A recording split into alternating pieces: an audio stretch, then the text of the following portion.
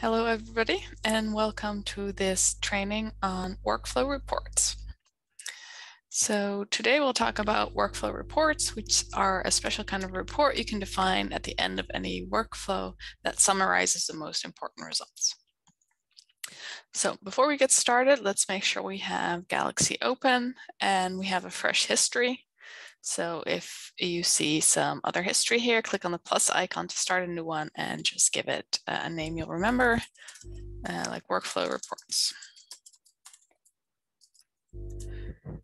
Okay, second thing we need is the training manual. So all the steps I do today, you can read in there as well, plus some additional information probably. So you can access the training materials always at the top bar of Galaxy with this graduation cap icon. So this opens the training materials website. And to find our tutorial for today, we're going to scroll down to the Galaxy Tips and Tricks section and click on the topic called Using Galaxy and Managing Your Data. So there are a lot of short tutorials on here that really focus on using one feature of Galaxy. So you see here, there's things about uploading data, histories, managing your data if you have lots of data sets. And we're going to go scroll down to the workflows section and find workflow reports, and then click on the computer icon to open the training materials. Okay, so like I said, workflow reports allow you to summarize the most important results of a workflow. So this is especially useful if you have very large workflows, or if you are sharing them with people who are maybe not so familiar with either Galaxy or the tools that are used in the workflow. So then instead of having to look through the Galaxy history and find the interesting results and clicking on the eye icon for each of them to view the results, you can define a workflow report that takes the most important results and puts them in a single page, a single web page report. So in this tutorial, we will show you how you can view such reports, how you can define them or change them, and how you can share them with others. So before we can do anything, we will need an example workflow. So here we're just going to take a simple workflow, which is the workflow used in the Galaxy 101 for Everyone tutorial. And we'll just use that as an example. So let's import that workflow first. So if we scroll down to this first hands-on box, you can copy the URL and then go back to Galaxy by clicking anywhere outside of the tutorial window and going to this workflow menu at the top. So this gives you a list of all your workflows. So you may already have some workflows here, or it may be empty, it doesn't matter. Either way, we're going to click on this import button at the top right.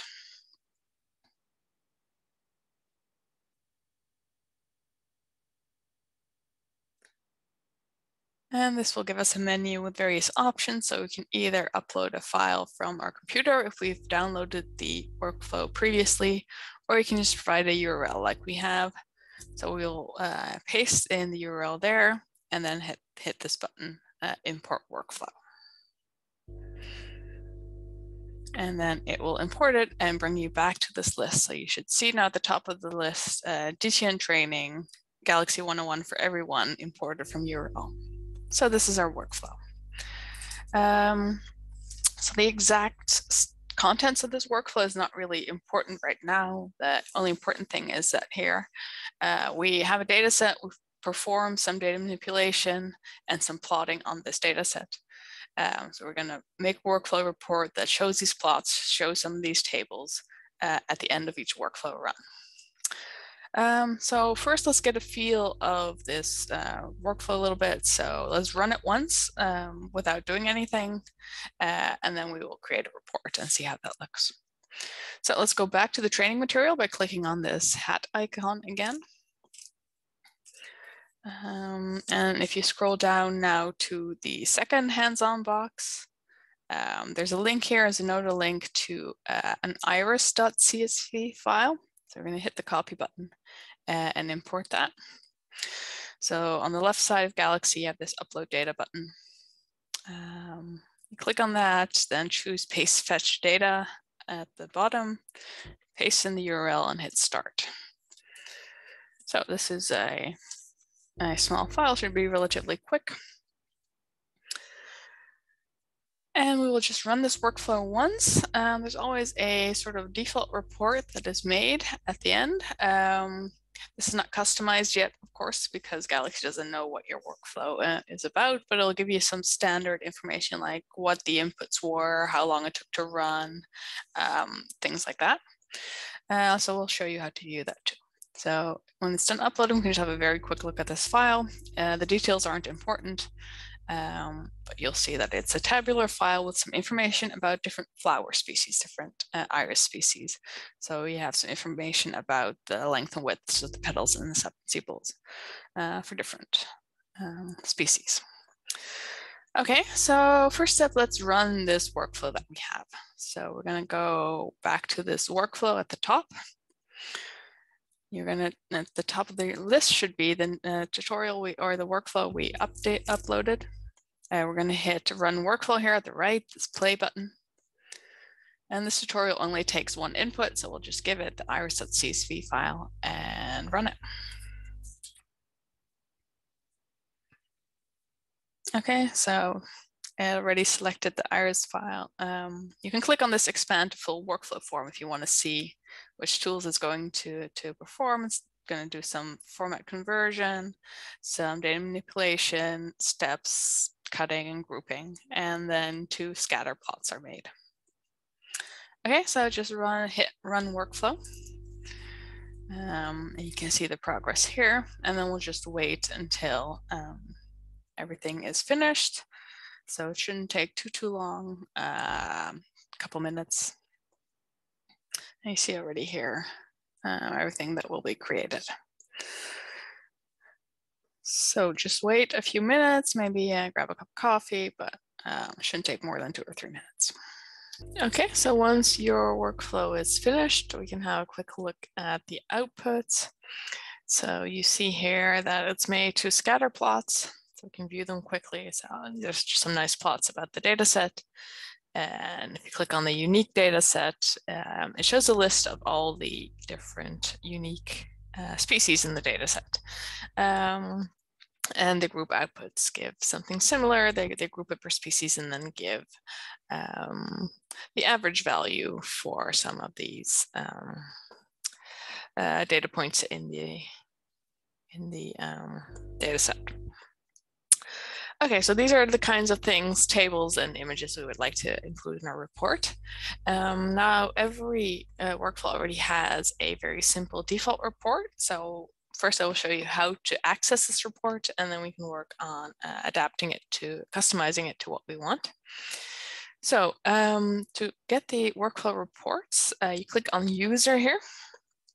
And then you scroll down to workflow invocation. So an invocation is a run of a workflow. So you click on this, and here, every workflow you've run across different histories is listed here. So you should find the one at the top that you just ran. If we click on that here, you see a little bit more information. So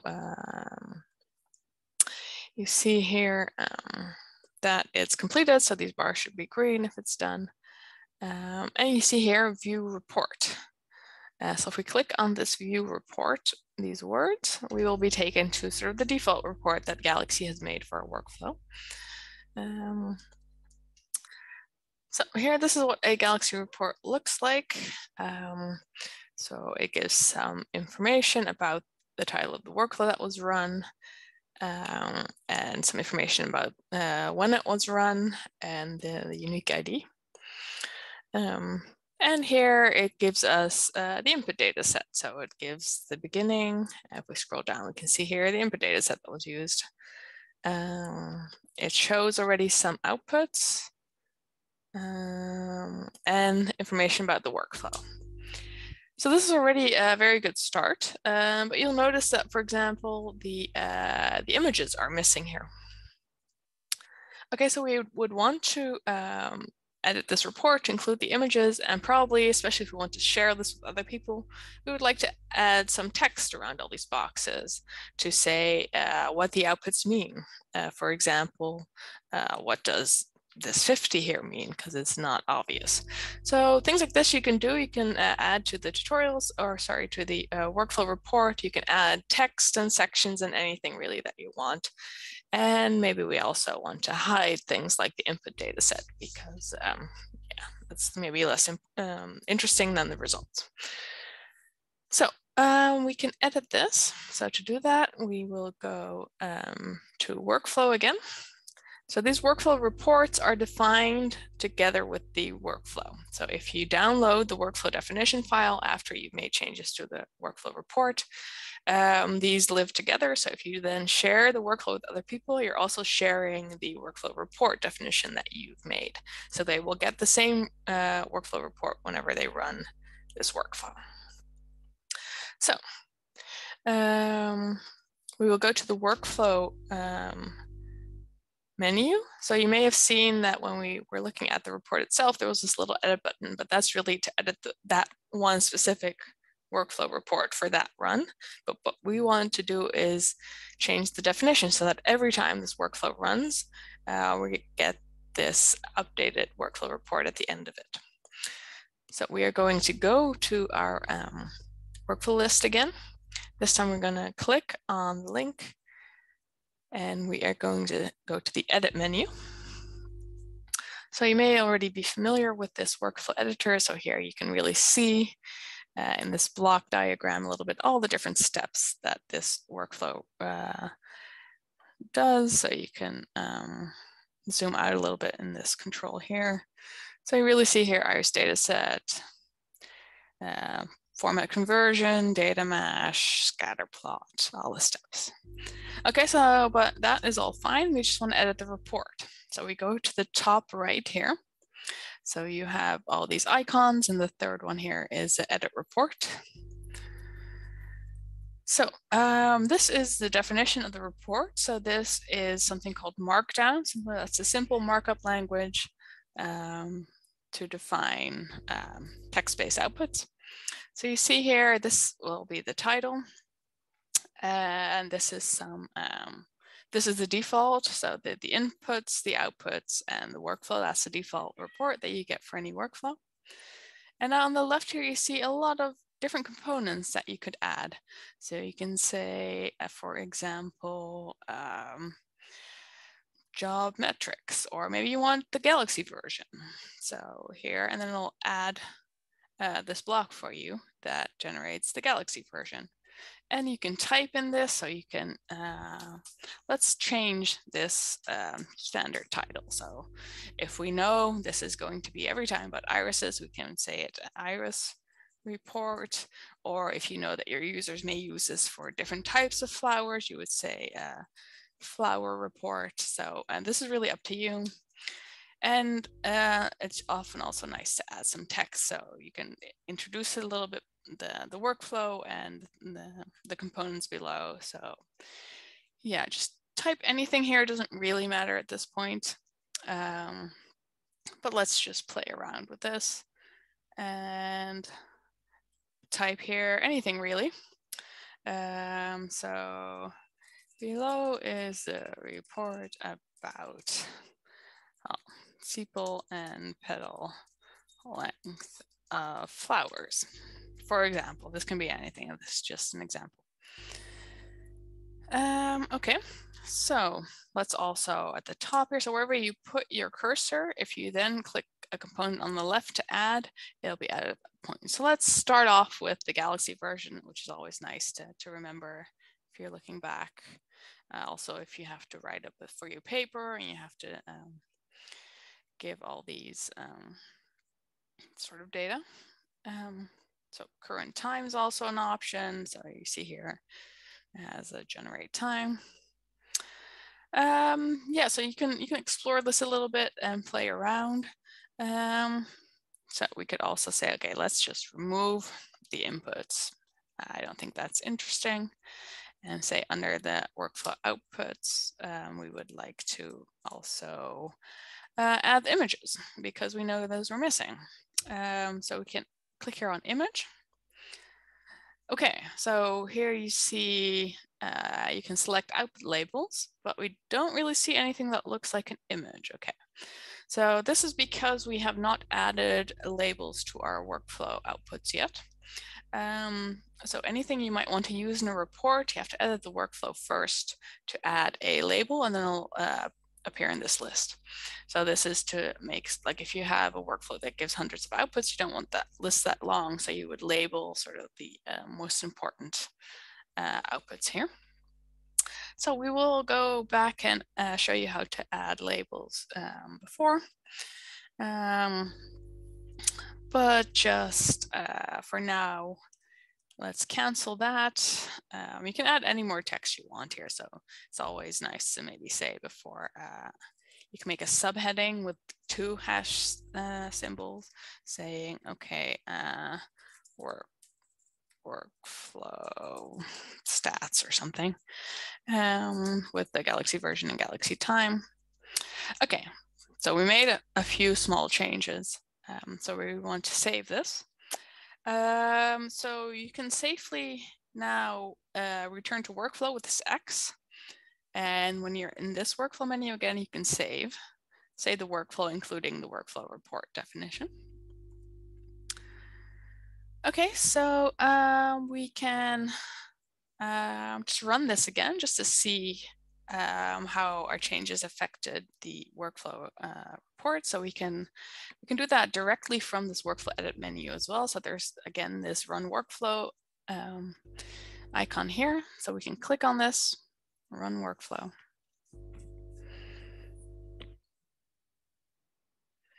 We are again going to give it the iris.csv file as input. So this time you will have to change it back again and run workflow again. So again, we will wait till that is finished and then look at the report.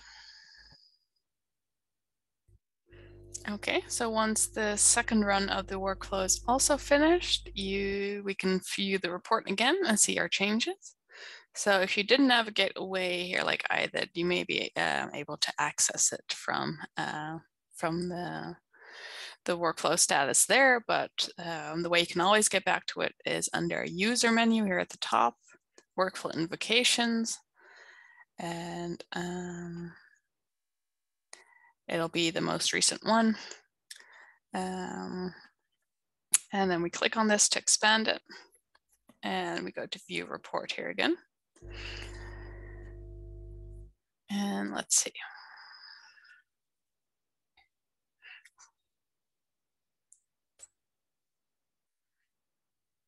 So you can see now in this report, the changes we made. So we changed the title here.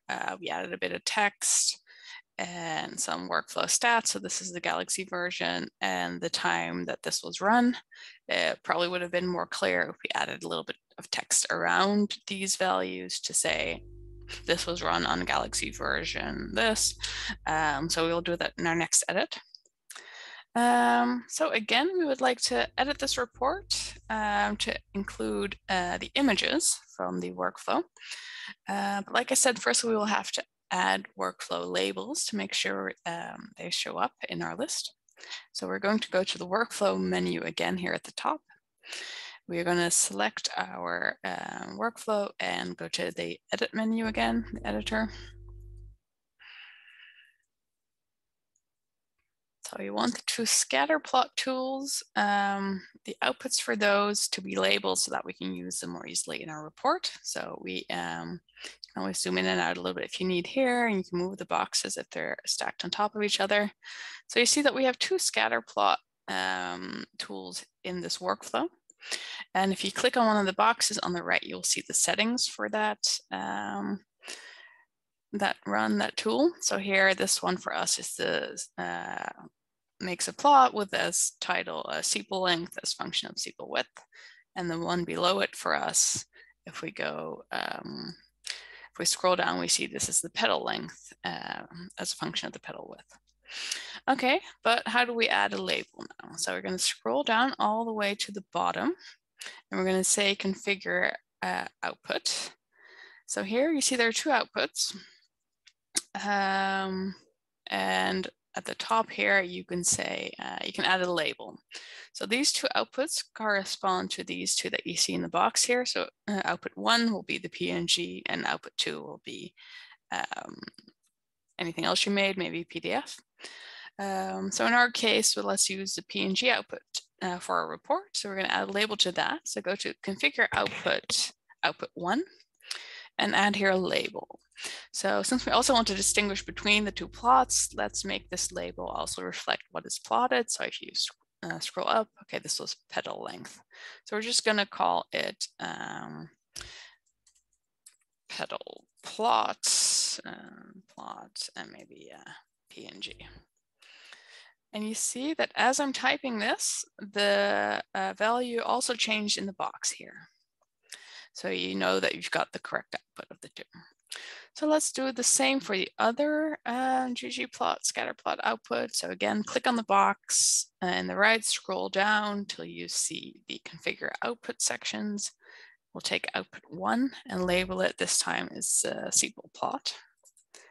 Sepal plot PNG output. Okay, and again, you saw that it changed here. Okay, so those are our labels added. So let's just save the workflow to be safe. And then we can also right away edit the workflow report again to include these two images now in the report. So we go to this edit report button again next to the save icon. So you see here our previous report definition. Okay, so in the workflow outputs, let's start with the plot. So we can make a section here again. We can say sepal plot. Oops. Sepal plot. And let's try to insert now the image again. So on the left are all the components you can insert into a report like this. So we're going to click on image. And you see that this time our list is longer and now includes the two labels we just added. So we'll add, select here the sepal plot output, PNG output. So here you see this was added and this will show the plot. And let's do the same for the petal plot. Again, click on image here, select the petal plot and hit continue. Okay, so now hopefully it should add these two components also to our report. So if there are any other changes you would like to make at this point, so I mentioned it would have been nice maybe if we said, had some introductory text here around the Galaxy version. So we can say this workflow was run on Galaxy version, colon, and this workflow was run at, okay, just so it makes a little bit more sense for people reading this, this workflow. Okay, so when you are happy with the way your workflow report looks, again, you can click the X here to return to workflow. So any changes are still safe. You just have to make sure to hit the save button on this next window again, save workflow. Okay, so we're gonna run this workflow now one last time to show that the images are included. So again, let's hit run workflow. And again, let's change the input to our very first data set, iris.csv, and hit run. Okay, so once this is done again, if you did not navigate away, so you would see here also a link to view the report. But if you did navigate while waiting, navigate away from this page, you won't see this anymore. And the way you can always get there is via the user menu and then workflow invocations. But let's click on view report here.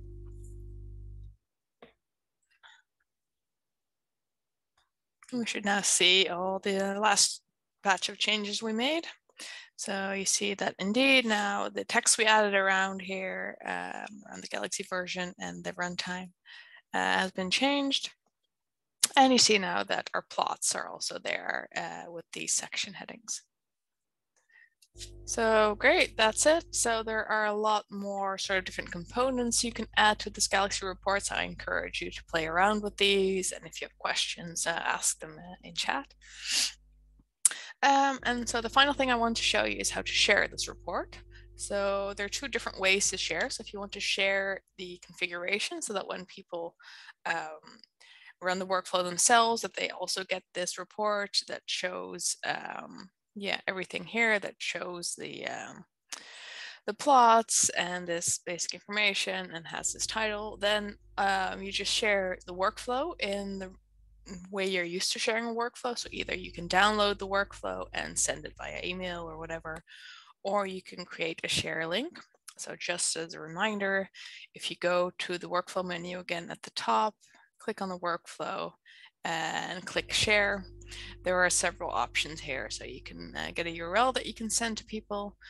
So here would say make workflow accessible.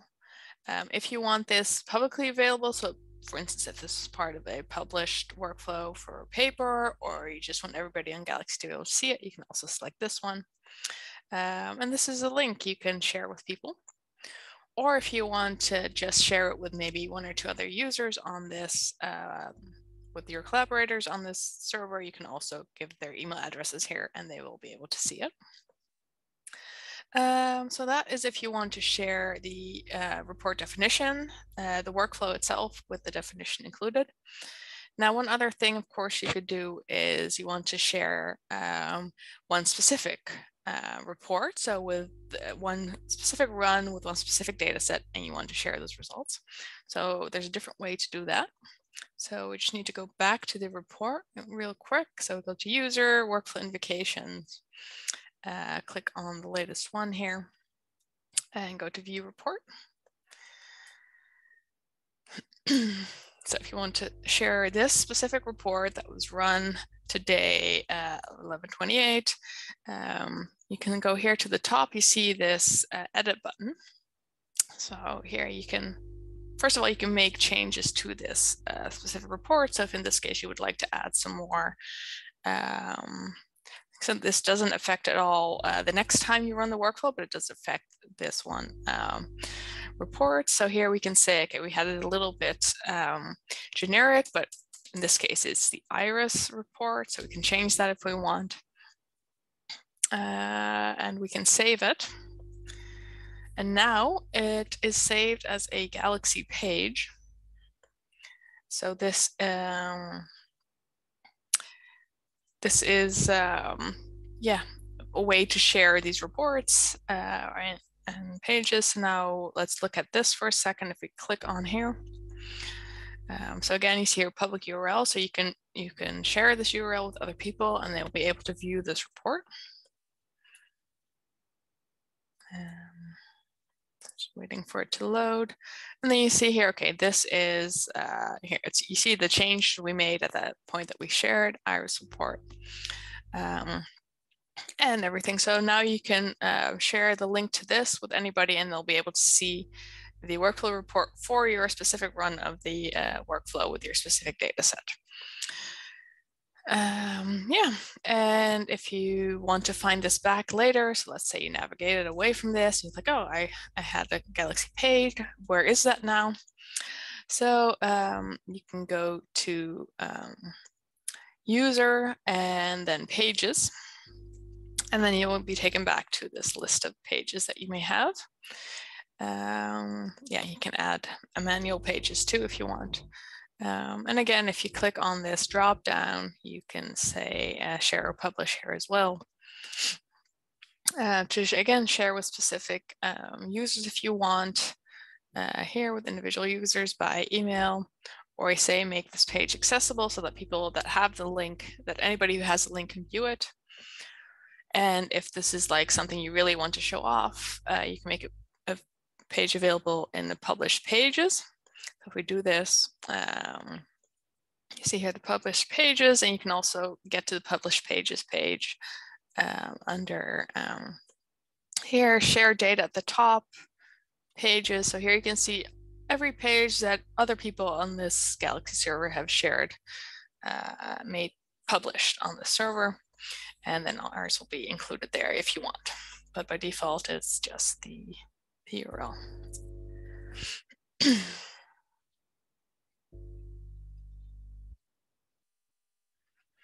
Okay, so you see here, this is the one we just shared, and here are some published pages that other people have shared. So anybody on the server can now see all these pages. And of course, if you want to stop sharing, you can also do that. So I hope now you got a good first look at workflow reports. You've seen how to view these reports, how to customize them, how to define them, and how to share them. So I hope you start using these. It's a really nice feature, especially if you're sharing your workflow with other people. And yeah, play around with it, and feel free to ask us any questions in chat. Thank you for listening.